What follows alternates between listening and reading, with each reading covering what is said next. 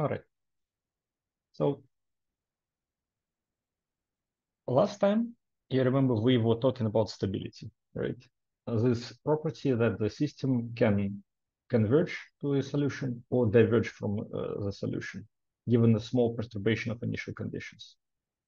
So just to reiterate, the property was, if you have a solution, you change initial conditions a little bit, the new solution from those perturbed initial conditions would either converge towards the solution we had before that, or it would diverge from it. Or it would, for example, never converge, but never diverge, right? Converging would mean stability, in fact, asymptotic stability. Diverging would mean instability, right? And when you never converge, but also never diverge, that is what we call Lyapunov stability or marginal stability. Okay. So those were the ideas that we covered. And in fact, we also understood that for linear systems, all of this is even simpler. You only have, you don't need to discuss those trajectories individually. You, in fact, can say that the whole system is either stable or unstable based on its eigenvalues, right? If eigenvalues have strictly negative real parts of the matrix, then such a system is stable. And if there is at least one positive real part of an eigenvalue, system is unstable. This applies to any solution, but in fact, a node for a linear system is usually zero solution, so x equal to 0. So the original definition was defined for a node. And so here we also talk about a node, which is, in this case, a zero solution, or any solution in the null space of matrix A, but that is, we're going to details. All right, so stability. Now, today we're going to, rather than analyze stability, we're going to use this property, or better still, we're going to do something to the linear system to make it stable. So let's look into it. So let's consider two different LTIs as shown on this slide. So the LTI number 1, x dot equals to 2x. This LTI, we can observe, is unstable. The eigenvalue of this LTI is 2. And just in case, you can solve this problem very easily, right? You probably can tell me that the solution to this problem is x equals to constant times e to the power 2t, something like this, no? You can solve it very, very quickly. But now you are starting to get into this world of eigenvalues, and your stability criteria would be less analysis of the actual solution and more eigenvalues, right? So for systems of like this, where you have a scalar x, it's like one equation, one variable. The eigenvalue is actually the parameter in front of x. Like this, number 2 is eigenvalue. We already used it last time, but just to reiterate, this is the eigenvalue of the system. Okay. So clearly it is diverging because 2 is positive.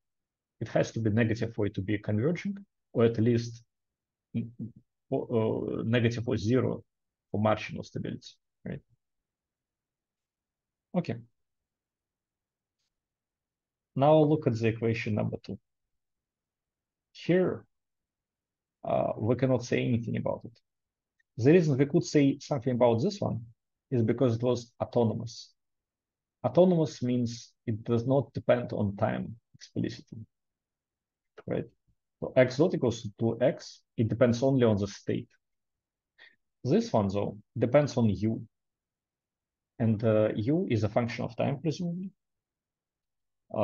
At least we don't know what it is. It is some function. And this system, number 2, this equation number 2, we cannot say if it is going to converge or diverge. We cannot even say what kind of nodes it has. But as a linear system, if we just analyze the question of eigenvalues, again, it doesn't make sense to talk about eigenvalues of the system because we don't know what U does to the system. So somehow it is, we cannot analyze stability of the system, right? In fact, this is true. And to analyze stability of the system, we would need to know what U is. So for example, if we pick U equal to 0, then we get an unstable equation x dot equals to 2x. Okay. But we don't have to pick U equal to 0. For example, we can pick U equal to minus 3x. So notice, not a function of time, but instead a function of state. So U equals to minus 3x, function of state. And with that, we have, when we substitute this function here, we have 2x plus U is equal to 2x minus 3x, which is equal to minus x. And this is a stable equation. Eigenvalue of x dot equals to minus x is minus 1, right? As the coefficient in front of x. So the system is stable. So in fact, we can use control input U to change stability of the system. That is a key observation, and we're going to use it very often. In fact, this is the whole area of our study, how to do exactly that, how to change stability of the system based on control input. Okay, let's look into it a little bit more.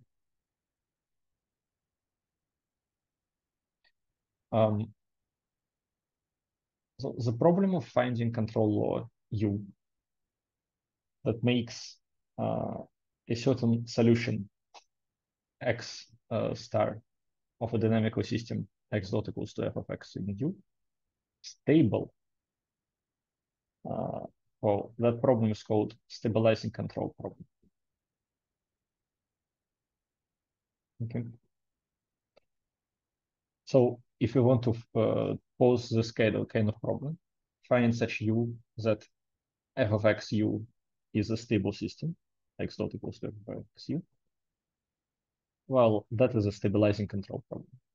So we could put various types of control problems. Control that does this, control that does that. This is a particular type.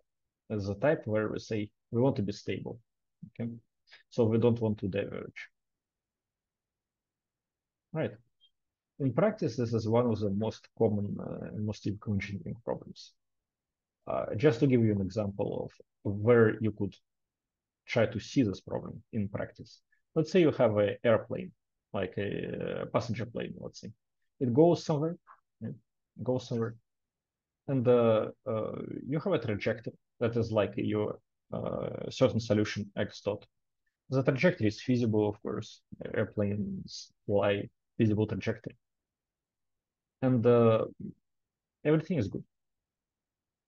Now, something happens, like a small perturbation in the air, or like a pocket of less dense air, something like this, and the airplane goes down a little bit, or just kind of shakes a little bit. At this moment, you have to ask yourself, are you going to be able to go back to the original trajectory or not? Right? Because if you cannot go to the original trajectory after being shaken off it a little bit, what is going to happen? Are you going to diverge? By diverging, do you mean that you're going to like achieve this, like instead of flying horizontally, you're going to fly kind of like sideways and then fall down? Big question, that is a very important practical question for airplanes. It's not a theoretical discussion. So you have to be able to be sure that your airplane, given some initial kick, will still go back to its original orientation and go back along the trajectory.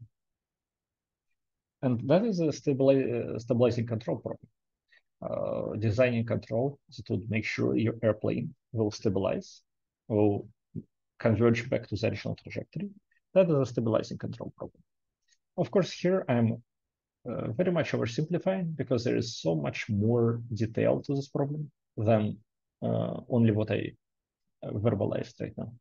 But the essence of what I said is correct. Indeed, for airplanes, for spaceships, for autonomous cars, for all of those objects, it is important to be able to deal with initial disturbances and make sure the rest of the solution still goes the way the planned trajectory was trying to project it. So that problem is extremely typical. Okay. So this definition is true both for linear and nonlinear systems. But for linear systems, there is a lot more detail of how to do it. Well, that's especially if we choose specific control laws. This, the choice of U is we call a choice of control law. Okay, we will discuss it in just a bit. Yeah. So for linear systems, there's just a lot more you can do with this on sort of principled ways than for linear systems. So let's look into it. Okay, so consider an LTI system. X dot equals to AX plus BU. Okay, that is what we saw in the first lecture very often. Is a classical representation of a linear system. So we can choose control as a linear function of the state X. Okay, and we choose it as U equals to minus KX. Okay, now let's look into terminology of this problem a little bit. First of all, we call K a control gain. Why do we call it control gain? Well, control gain, we call it because it, how should I put it? The word gain is not a typical English word, but basically it means, like in this sense, it means amplification. Right? So let's say if a signal goes through the gain of 2, it means it will be amplified twice, right? It will be twice as big as before. So gain matrix basically means the matrix of coefficients that can amplify X. Okay? K doesn't have to be, by the way, more than 1. So if it is less than 1, it would actually sort of make X smaller, right? That is neither here nor there. We still call it control gain. Control gain. Okay. All right. Now, next part of terminology. Notice that U is a function of X. That is why we call it a control law rather than simple, like we can call it simple control, as I put here. That is just a word we use all the time. But we also call it control law. Why law? Well, we want to emphasize that this is a recipe of how to get U. This is not the U itself. U itself depends on not only time, but also on initial conditions. Different initial conditions will lead to different X. And this means effectively the time function U of t will be different. U of t doesn't depend on some predetermined X. It depends on X we are going to actually experience. That is why we say control law, to emphasize that it is not predetermined before you know initial conditions. Okay. Also, the same would be true about disturbances and everything else. All of it will influence X, and hence would influence U. Okay.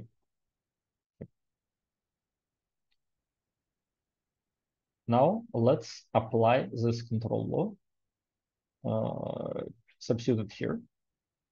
What we get is AX minus BKX. When we get X out of the brackets, we get A minus BKX. This system 7 is now autonomous.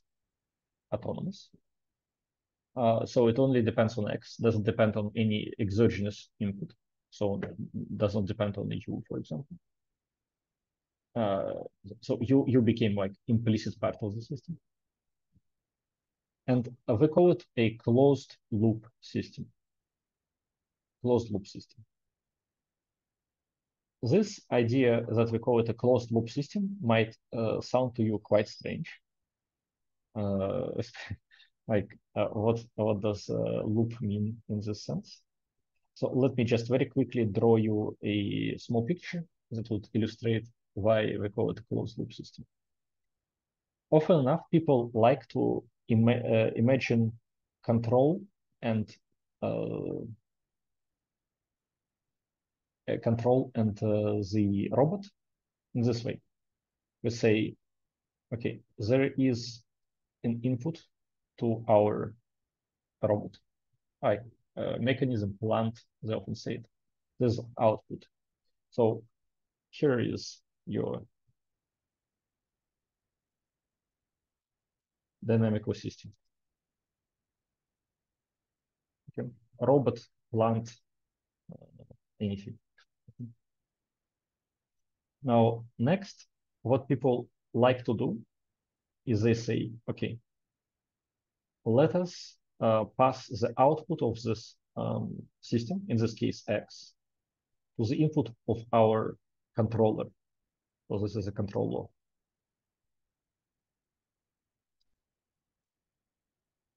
Okay, control law here. So we say X is input to our control law. Okay. And then next, what they do is they say, okay, and this output of the control law, Q, will be input to our dynamical system. So U, right? And you can see this looks like a closed loop, right? The output of the dynamical system goes to the input of the controller. The output of the controller goes to the input of the dynamical system. This somehow justifies the word closed loop. In fact, this control system diagram, those are very popular, and people use them, used to use them all the time. Now they use them slightly less, but it is still very popular. And sometimes it's actually very illustrative. So there is that, those diagrams, right? And this is why we call this a closed loop system, because effectively what this equation 7 implies is that we now have one system which somehow works the same as those two systems. So if you merge them together into one, they would look like this one. Okay, closed loop system. All right, closed loop system. Now this A minus BK construction is going to be extremely important. We're going to see it until the end of the class and ends of the course. So this is going to be absolutely a cornerstone for everything we are doing. So pay good attention to this guy. A minus BK is very typical. Is like just as x dot equals to ax plus bu is going to be used all the time. This is going to be used all the time in this. All right. Next. Now we observe the system. Oh, 1 second. X dot equals to a minus bk x. And we notice that we already have some tools to analyze its stability. Right? We already got this from previous. We got from previous lecture. In fact, if real parts of eigenvalues of this matrix are negative, then the system is asymptotically stable. If they're at least non-positive, then we have marginal stability, stability in the sense of Lyapunov. Okay. So what we want to have is A minus BK to have eigenvalues which are strictly negative real parts, that is asymptotic stability, or at least non-positive. that would give us marginal stability. Okay. Now, one more definition. There is something called Hurwitz matrix, and that is square matrix M, whose eigenvalues have strictly negative real parts. Okay. That is Hurwitz. And we can denote it as M is a Hurwitz matrix, like in Hurwitz, in the set of Hurwitz matrices. Okay. The reason I introduce this terminology is because it takes like a lot of time to say the real parts of eigenvalues of the matrix should be negative. Okay. Takes time. Much easier is to say that A minus BK should be a Hurwitz. Okay. And I'm going to use that from now on very often. A minus BK should be Hurwitz. Okay. Okay. Then you would have asymptotically stable closed loop system. Okay. So not the original A would be stable. Original A is still something, but the closed loop system will be stable. That is what we want to achieve. So you go back to our airplane. The airplane itself might behave somehow, but the way its ailerons, etc., behave would make sure it is stabilized. Okay. Here are some examples. So this is the example for a scalar case. Scalar case. So consider a system. X dot equals to AX plus B. Here, we can choose a linear control law, U minus KX. U minus KX. Notice that all of those are scalars now. All of those are scalars now. So when we substitute this control law into the system itself, so we get this, put it here. What we have is A minus BK, that is still a scalar, as eigenvalue of the system, right? So X dot equals to A minus BK. This is our system now. The solution to the system looks like x of t equals to x0, so initial condition, times e to the power a minus bk t, right? Okay, good. Sounds good. This, as of course we already understand, implies that as long as a minus bk is negative, the solution converges to 0, because a minus bk is the eigenvalue. Okay, so as long as it is negative. In this case, it cannot be imaginary, because for imaginary eigenvalues, you need to have two. You cannot have one imaginary eigenvalues. They often always come in conjugate pairs. So you cannot have one imaginary eigenvalue. Okay. These facts are proven separately by considering solutions to polynomials. So that is like, we're not going into this, but eigenvalues cannot come as a single imaginary eigenvalue. Okay. Now, how do we design control laws? Since we can pick any k, let us choose k in such a way that a minus bk is equal to minus q, where q is a positive number. So then minus q would be a negative eigenvalue, and it will be stable. Okay. Then we can pick k as q plus a divided by b. Okay. This gives us a stable system with eigenvalue of minus q. So you see here, we could just say, we want this eigenvalue. Let us choose this k.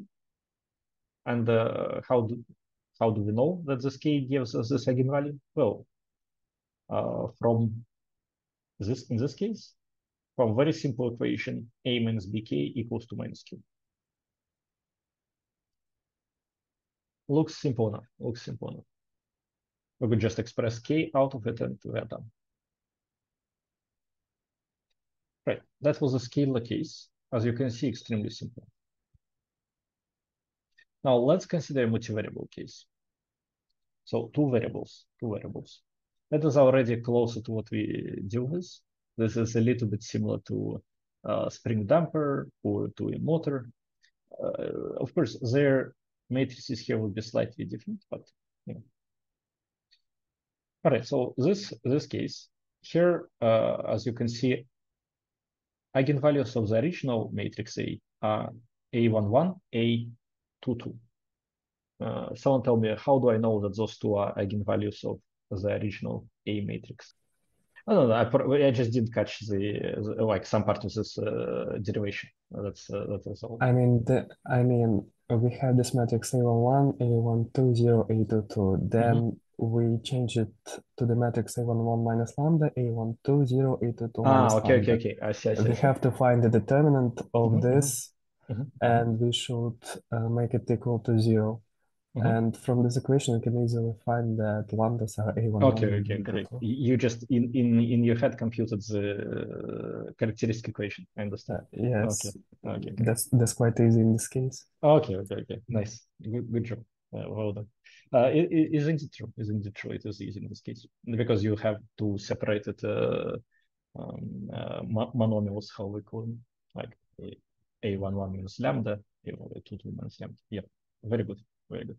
But there is an easy way because we just studied in the lecture number 2, I believe. We studied that for upper triangular matrices, diagonal elements are eigenvalues. Okay, so if you remember this, you would have it easier. Okay. For a 3 by 3 matrix, you would not be able to compute a characteristic polynomial so effortlessly. It would still be the same polynomial, right? If you compute it correctly, if you remember the determinant, it would still dissolve into exactly the same thing. But uh, just remember this part for upper triangular matrices, it would make it easier for you. Okay. All right. So those are eigenvalues of the original matrix. Now we have a control law here, and this control law essentially it says that u is equal to minus k1 x1 minus k2 x2. Okay. That is essentially what control law says. Okay. Now, when we multiply it by bu, what we're going to have is like we're going to have a matrix where in the upper part of this bu, so this b0 times u is like a vector, 2 by 1 if you want. So in the upper part of this vector, we're going to have this expression. And the lower part is going to be 0. So this is how our bu will look like after we multiply. Okay. All right. I apologize for belaboring this point, but it is a little bit easy to confuse yourself here. So let me just point out. So this is going to be, what is written here is going to be this, right? Now, how do you multiply this with this? Well, there, like the principled way to do it is you could say, okay, let me try to, 1 second, I'll just use a different color coding to be easy.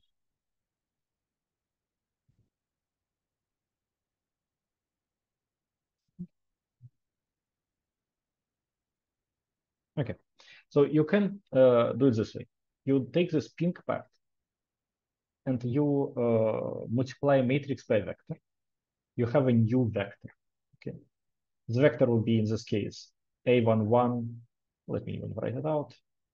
This will be a11 times x1 plus a22, a12, sorry, times x2. That is the upper part of the matrix of the vector, and downstairs will be a22 times x2. Right? Okay, that is what you're going to have. And then you simply add together this and this. So add them together. If you add them together, you get a new vector. And then if you want to represent it as a matrix times x vector, you have to just simply express x out and you would have matrix times vector. This is the principled way. That is probably how you should do it as much as possible. Okay. All right. So this is a principled way. Another way is to simply look. That is not principled way, and that is not something I recommend, but it is something that I use. You can look here. You can notice that the part in front of x1 upstairs is minus bk1. So it is going to go upstairs to the x1 cell. The part in front of x2 is minus bk2 x2. So it's going to go upstairs to the x2 cell. Downstairs, everything is 0, so nothing is going to change here. That is how I do it. But this is not principled, and that is going to lead to mistakes. You have to double check it, etc., etc.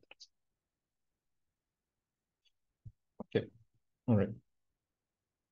So after you take this guy, use this control law, the closed loop system would look like this. Okay. You can double check it after the lecture, would be a good exercise. What is interesting is that it is still upper triangle. So we can still say that this is eigenvalue and this is eigenvalue. Both of them are eigenvalues. Now, A22, if it is, let's say, positive, and yeah, in this case, it would have to be positive again. Coefficients of the, or negative, it cannot be complex. Coefficients of the original matrix are not complex numbers. So A22 has no choice but being either positive, negative, but cannot be complex. It is a real number. So if A22 is positive, then we have unstable system. We cannot change it. It's going to be always unstable. If it is 0, it's going to be at best marginally stable, at best. If it is negative, then we have a chance to stabilize the system asymptotically. So now the other eigenvalue, A11 minus BK1. So let us pick K1 such that A11 minus BK1 is equal to minus Q, where Q is positive number. Well, we do it as before. We get K1 is equal to Q plus A11 divided by B. Okay. And this way, if A22 was negative, we got asymptotic stability. Okay. So what we have seen here, this we often call a like this is a process of choosing control law that allows us to get correct eigenvalues of the system, right? To get correct eigenvalues of the system. Yeah. So this is a process that we are going to use a little bit in practice. This process can be automated, right? So this is the control law design process. And we can do it automatically. And essentially, like there would be software that would, like packages in MATLAB or Python, that would allow you to do the same work, but without like all those steps, just automatically. You tell them, we want these eigenvalues, please make them. The system will tell you, you need this control gains. That will be fine. Yeah. So the name of this technique, and I'm speaking again a little bit simplified, but the name of this technique is pole placement. Pole placement. It is not one technique. There is just a family of pole placement methods. essentially what we mean by pole placement is eigenvalue tuning, okay? But instead of tuning, they use the word placement. Instead of eigenvalues, they use the word pole. The reason they use the word pole would be apparent in the next lecture, I believe.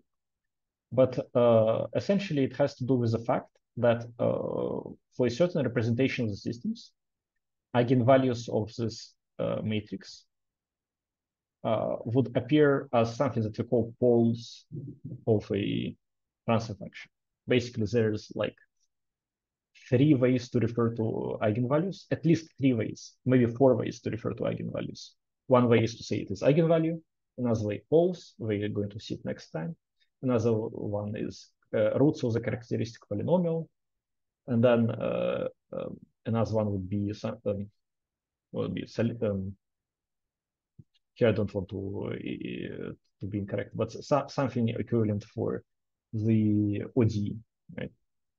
Something equivalent to the ODE. So there's quite a few ways to call eigenvalues, and they're all equivalent, right? Roots of the characteristic polynomial are eigenvalues, are poles. Okay. So the technique here is called pole placement. That is what we are going to use quite a bit in the course. In fact, until we study LQR, this is going to be the only way we are going to tune control gains. Okay. Now the question. Okay, the question was how we define Q and K. All right. So in this case, we have K1 and K2. Those are 2 control gains, right? Control gains. So those are 2 numbers that define control law. Okay. So x1, x2 is a state. Those are just coefficients that multiply the state. And we get our U, so control law, based on how we chose our K1 and K2. Okay. So that is what K1 and K2 are. So it is something like, let me just write it one more time here. K1 x1 plus K2 x2, that is a control law in this case. If we choose K1 and K2 to be equal to, let's say, 1, 1, then the control law would be x1 plus x2. Okay. Okay. Now, how do we define Q? Q should be any positive number. Any positive number. Let's say I choose Q to be equal to 1. Then, according to this guy, this statement, K1 will be equal to A11 plus 1 all divided by B. And regardless of what A11 and B are, one of the eigenvalues of the system is going to be equal to 1, to minus 1. Right? So one of the eigenvalues of the system is going to be equal to minus 1. In fact, eigenvalues of the system would be, in this case, minus 1 and A22. So how do you choose Q? Why do you choose 1 or 2 or 10 or 20? Well, the bigger Q are, the faster the decay would be. Remember, the solution associated with an eigenvalue is x of t is equal to x0 times e exponent, right, of eigenvalue. Let me call it L. I don't know. L is probably bad sign. S. Okay, I will just call eigenvalue S times t. Okay. So if you have the S to being a negative, small negative number, then decay would be slow. It would still be exponential decay. It would still be convergence to the solution, but it would be slow convergence. If S, on the other hand, is a large negative number, then the convergence will be very fast, right? So the magnitude of eigenvalue determines how fast convergence would be. The fact that it is negative is a condition for stability. So Q, you can choose anything. You can choose 1, you can choose 2, you can choose 100, you can choose 1000. That will be your eigenvalue. The bigger Q is, the faster convergence will be.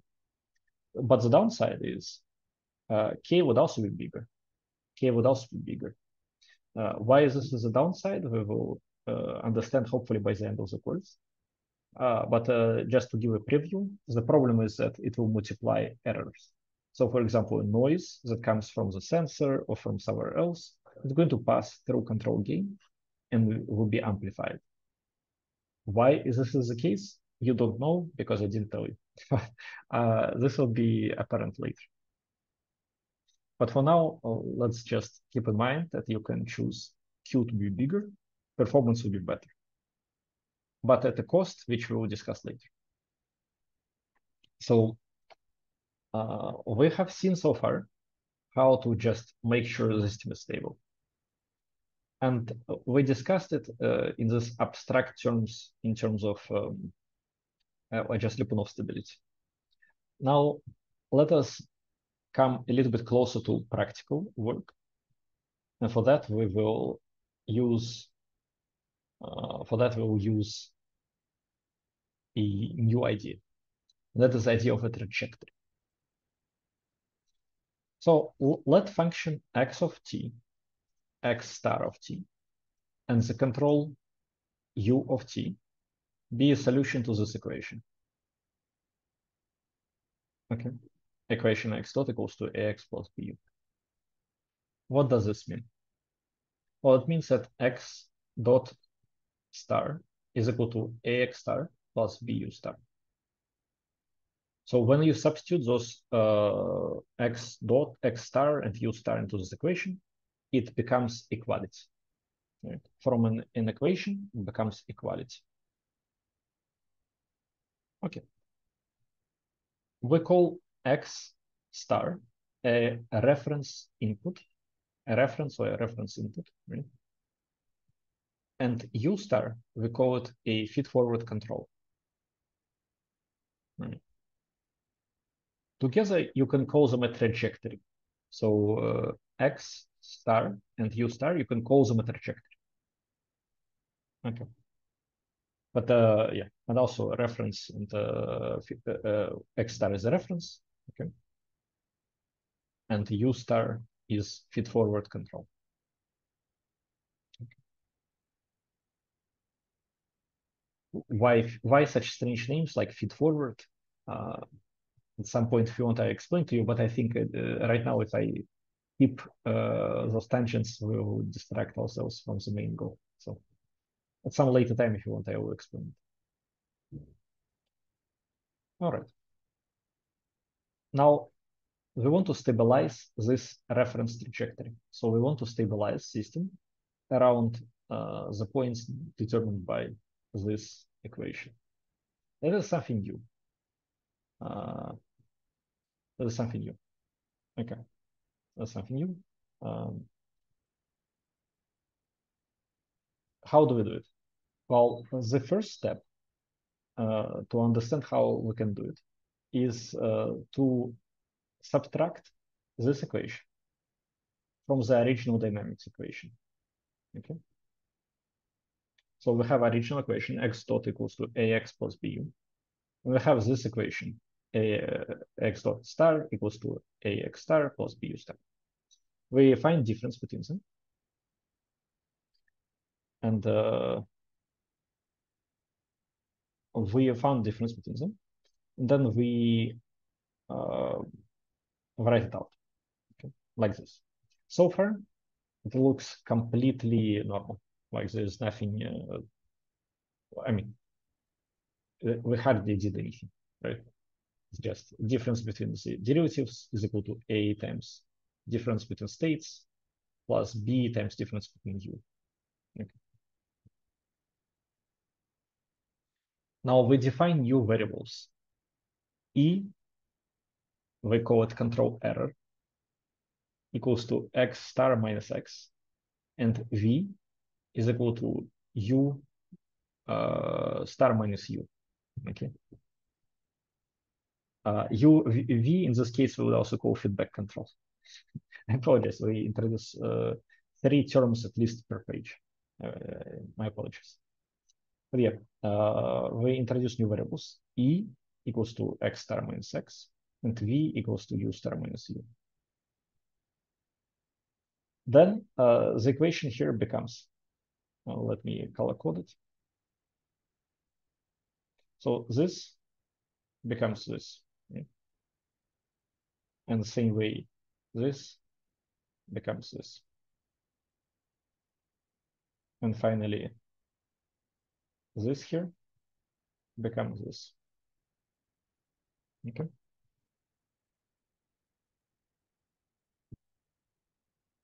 So the equation somehow in the form became equivalent to what we already saw before. So derivative equals of the state equals to A times state plus B times control. So new variables, but same format. Okay.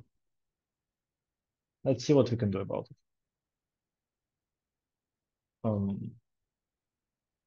So we call E, again, control error, right? And this whole equation we call error dynamics. Error dynamics. So control error, error dynamics. So if this equation of error dynamics is stable, it would mean that it would converge to zero solution, to the node, right? So if it is stable, that any solution would converge to a zero solution, right? Because zero solution exists, and any solution has to converge somewhere. So it has to converge to a zero solution as well. Yeah. Linear systems don't have local stability; they only have global stability.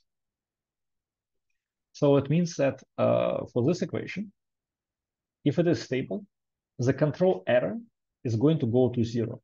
You understand? Control error is always going to go to zero because zero is a solution to this equation, and we would have the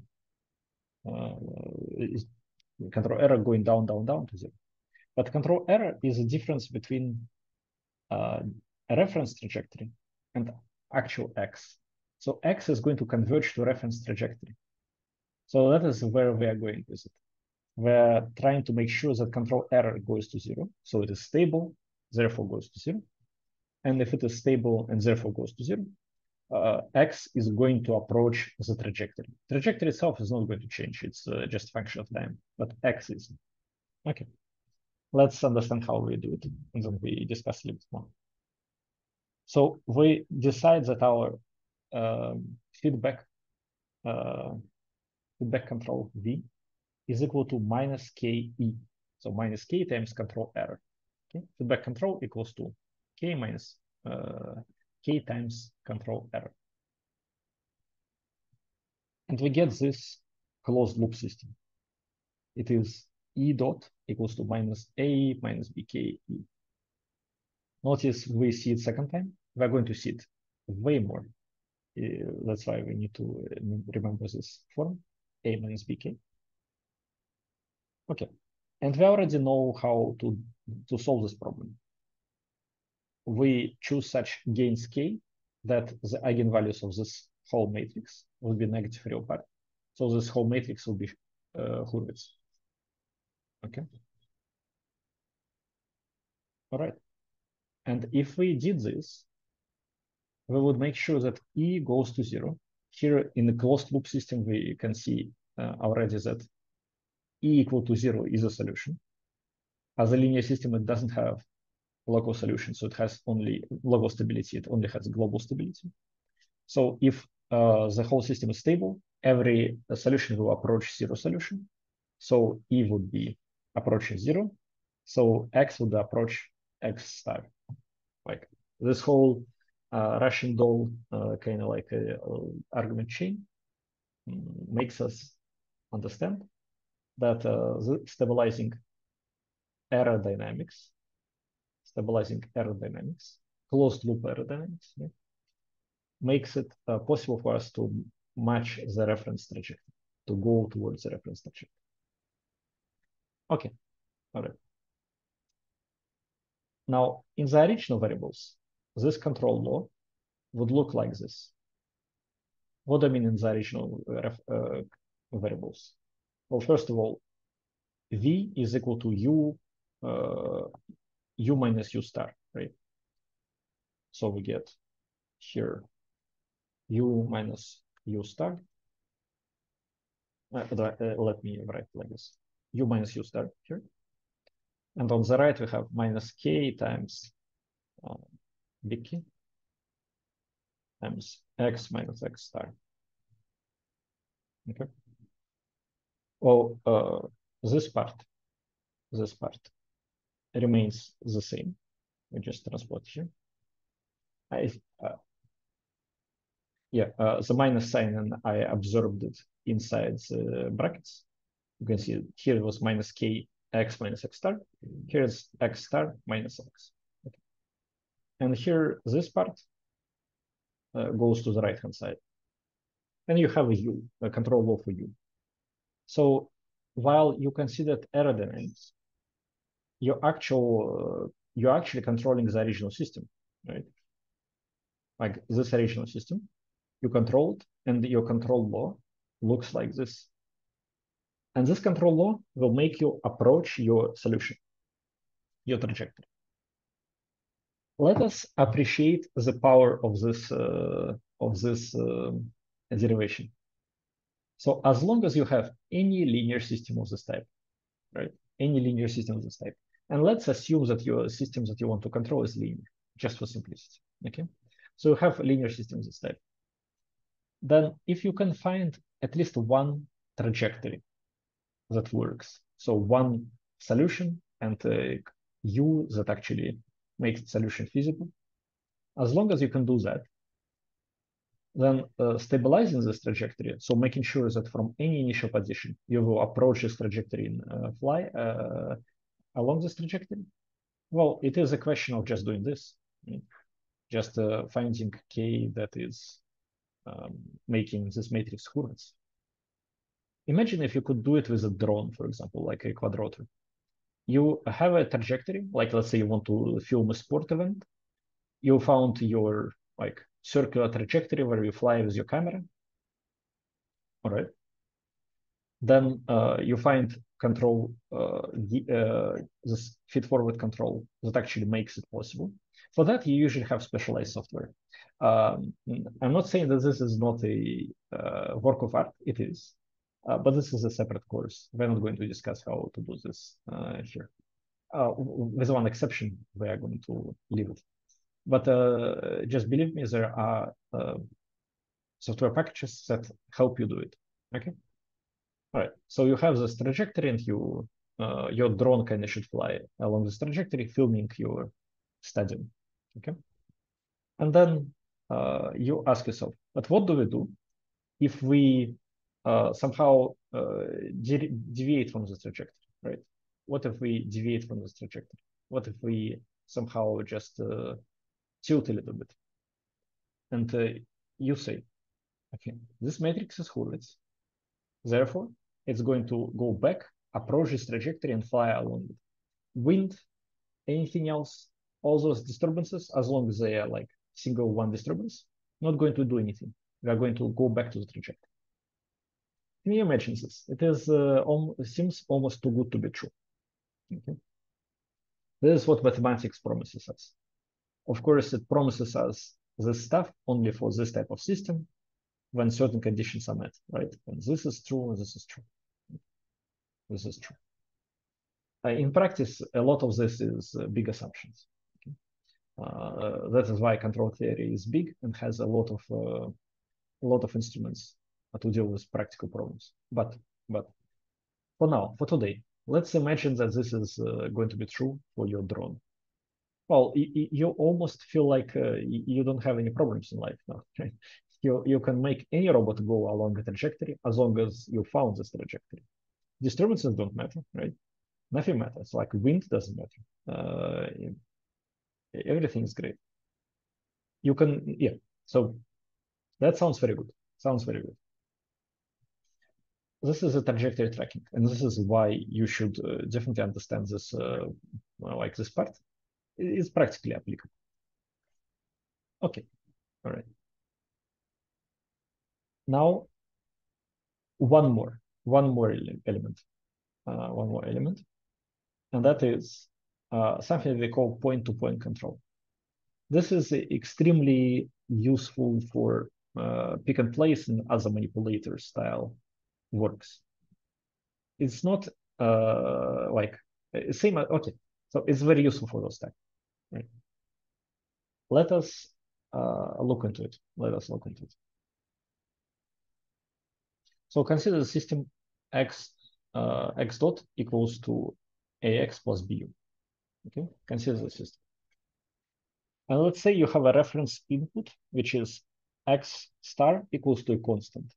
So rather than a function of time, it is just a constant.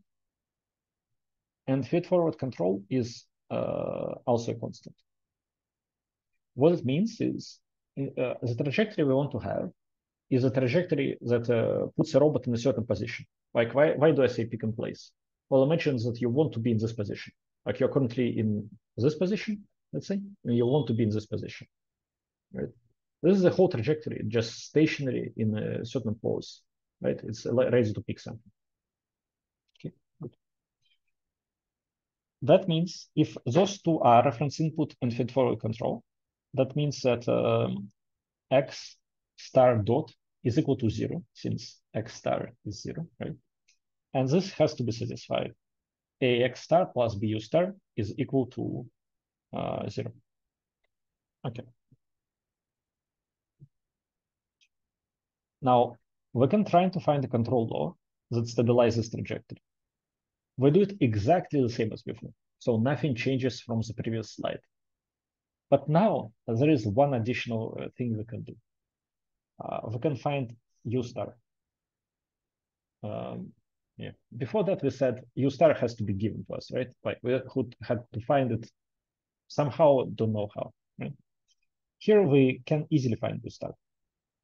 And we can find it by solving this equation. Essentially, this is done by least squares.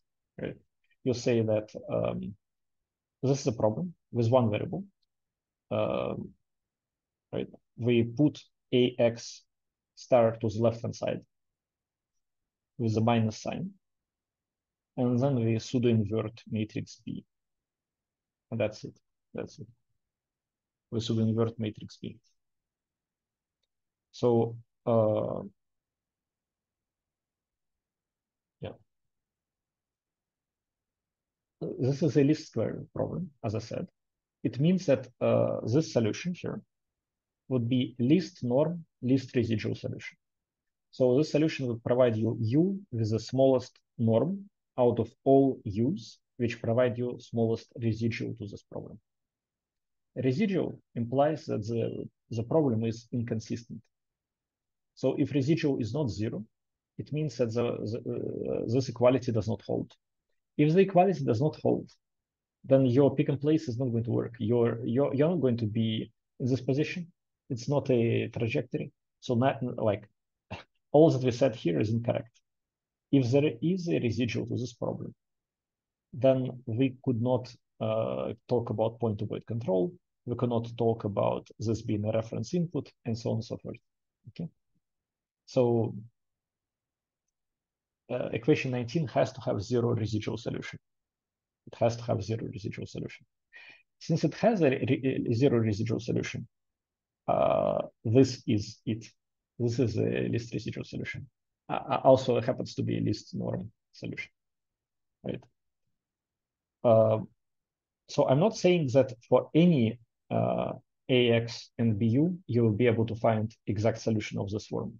I'm saying that as long as the x equals to a constant and b equals to a constant are in fact what they claim to be, a reference input and feed-forward control, then it has to have a 0 residual solution. Okay. All right. And then equation 20 is the answer. A classical example of this is gravity compensation. Let's say you have a robot, and its own weight, it tries to fall down.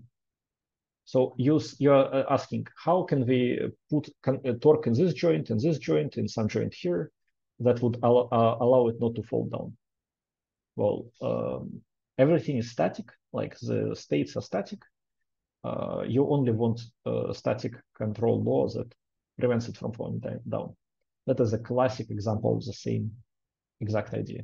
And it would, in fact, have this control law, which would be compensating it for gravity. Okay. As long as it is a linear system in some sense. Okay. All right. Any questions?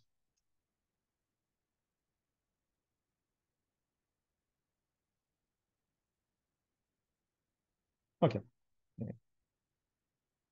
Now, last few slides. I understand that this you probably can read that it says slide 11 out of 21, but we're only going to have 2 more slides or something. So don't worry. We're not going to look at 21 slides. Okay. Last topic for today, and we are done. New input. That is quite interesting, but quite abstract. So let us try to concentrate. And the end of the lecture, difficult to concentrate, but let us try. X dot equals to AX plus BU, right? The same system, again, we consider it. And now let's say control law looks like this. U equals to X star minus X plus U star. We already saw it. That is a classical control law for following a reference trajectory. Okay. Now let us find a closed loop system. So we substitute this control law into this system, and we find X dot equals to AX plus BK times this plus B times U star, right?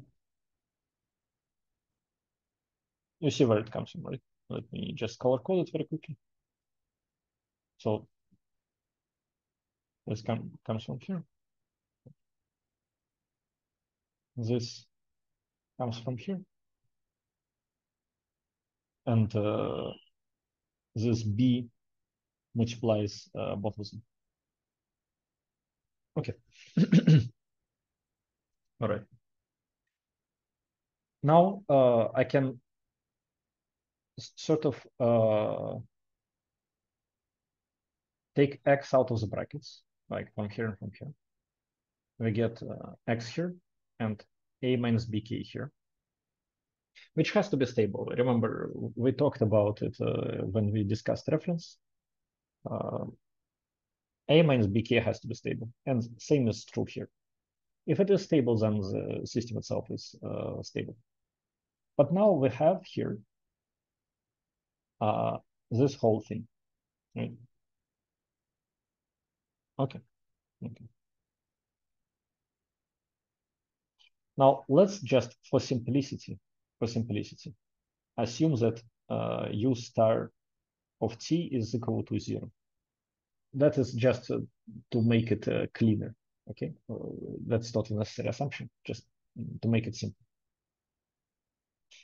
Then the system would look like this, okay? And what you notice is you have this closed loop matrix here, and you have some kind of BK matrix here, and this reference input, right? Reference input. Well, there was a reason why we called it reference input. Well, X star, in fact, acts as a new input. Before, input was U. Now it is X star, right? So now after doing all of this, we still have an input, okay? And it is X star. It is X star. So in fact, we basically created a new system with a new input, and we can do all that we did before, but now with this new system. We could also make a control law for it. We can make a reference trajectory for it, everything. That is, in fact, very typical. And one of the ways we apply it is we study how this new system acts on this based on different inputs, right? For example, we can say, how does it react on a sinusoidal input? How does it react on a step input? Step is a function that looks, let me quickly show it. Step is a function that looks, roughly speaking, like this. Okay. So there's 0, 0, 0, and then 1 after a certain point in time. How does it react to other inputs? Why is it important? Well, we need to know if any of those inputs cause strange or undesired behavior of the system, right? So it is important to study. Okay. More on this we would hear in 2 lectures. In 2 lectures we will know more about what exactly it means to study how a system reacts to inputs. Okay. But for now, suffice to say that this is the way we replaced original input u with a new input x star. Okay. So when we talk about how a system reacts to inputs, we don't always think about u necessarily. We sometimes think about x star, so a reference trajectory. Just keep it in mind.